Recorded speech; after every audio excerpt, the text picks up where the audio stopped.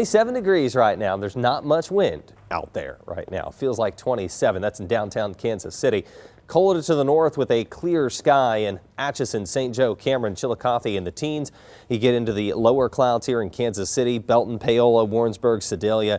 Temperatures in the 20s to near 30 degrees, but they're going to drop off a bit through sunrise as those clouds move out, and will drop down to about 20 degrees and then increasing clouds late this afternoon into this evening. We have another chance to make it to freezing. We hit 31 yesterday. We're going to get close to 32 degrees today. We're about 7-8 days in without having reached 32 degrees. This evening, after 5 o'clock, there's a chance of some light snow showers a little earlier in the afternoon, about 2-3 o'clock here in northeast Kansas, northwest Missouri. You can also think of this as the leading edge of that Arctic air coming south into Kansas and Missouri. This is at 6 o'clock this evening.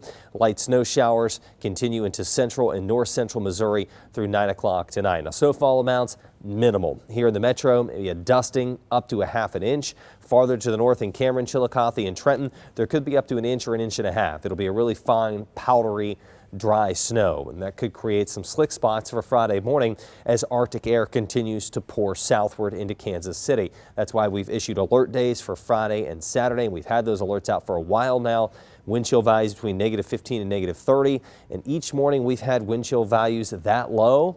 School is canceled. So that's why we've been alerting parents and guardians, since Monday that there is a potential, if not a likelihood, of school closures for tomorrow morning. Wind chill values for Friday morning between -10, -15 in central Missouri, pushing -20 in Kansas City, and -20 to -25 in northern Missouri. The coldest wind chill values will be Saturday morning, -15 to -30, and the temperature will also drop below zero on Saturday. You look at our first alert 9-day forecast, but it's just a real quick 2-day shot of Arctic air, and then we're done with it for the foreseeable future. We look ahead to next week, significantly warmer conditions, morning lows above freezing, and afternoon highs pushing 40 degrees with rain chances Monday, Tuesday, and Wednesday. We're monitoring Monday morning, that temperature 28. That rain moves in earlier.